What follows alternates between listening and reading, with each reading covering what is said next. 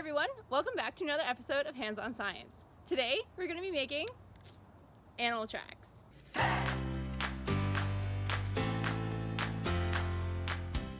Have you ever wondered why one set of animal tracks that you find looks a lot different than another set of animal tracks that you find?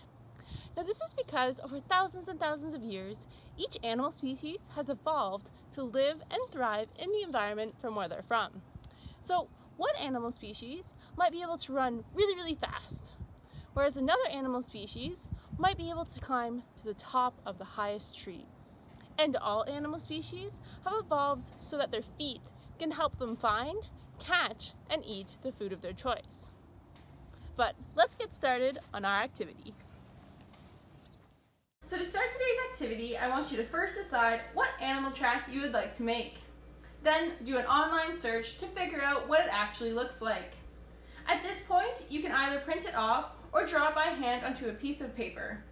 But make sure it's big enough so that you can easily cut it out. I chose two different animal tracks so that I can show you two different ways to do this activity.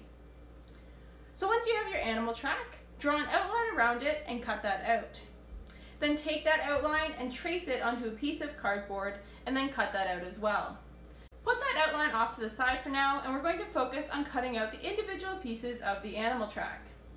If your animal has claws, don't worry about cutting them out. When all your pieces are cut out, trace them onto a piece of cardboard. Preferably, it's best to use thick cardboard, but if you only have thin cardboard, that is okay. You'll just need to trace 4 or 5 sets of each part of the animal track and then glue them together. Now, if your animal has claws, just take a piece of cardboard and cut out some small pieces about the size of the actual animal's claw.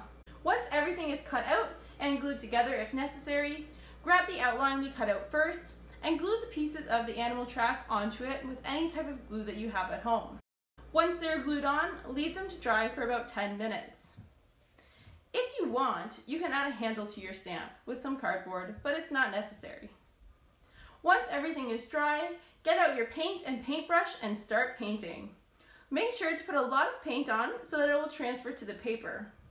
Then grab a piece of paper and press your stamp down. Make sure you push down on all parts of the stamp so that it transfers evenly onto the paper. Then carefully pull your stamp away from the paper. Repeat this as many times as you would like. And don't forget to show off your beautiful artwork at the end. So here with me today, I actually have a few different replica animal tracks to show you. So the first one that I have is actually from a crow. Now, I know when I look at this animal track that it has to come from a bird that spends a lot of time on the ground. And this is because it has 3 toes pointing forwards, which helps the bird move really easily on land. But if I were to look at the foot of a woodpecker, I'd notice that there's 2 toes going forwards and there's 2 toes going backwards. And this is because it helps the bird move easily up and down the trunk of the tree. But if I were to look at the foot of an aquatic bird, like a duck, I'd notice that there's webbing in between their toes. Now this webbing acts similar to a paddle and helps them move really easily through the water. So the next animal track I have for you today is actually from a deer.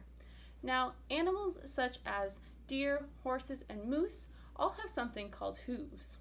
Now hooves are made of a material called keratin, which is actually what our fingernails are made out of. And just like our fingernails, they continue to grow every single day.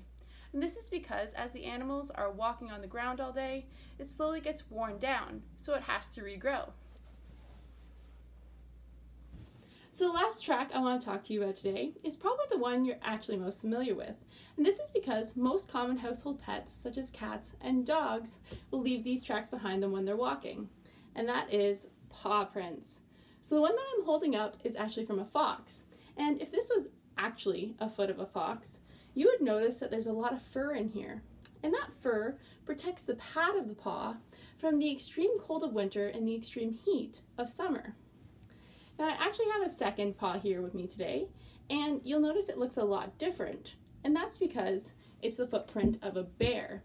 Now what's really cool about bears is that their front foot is a lot different than their back foot.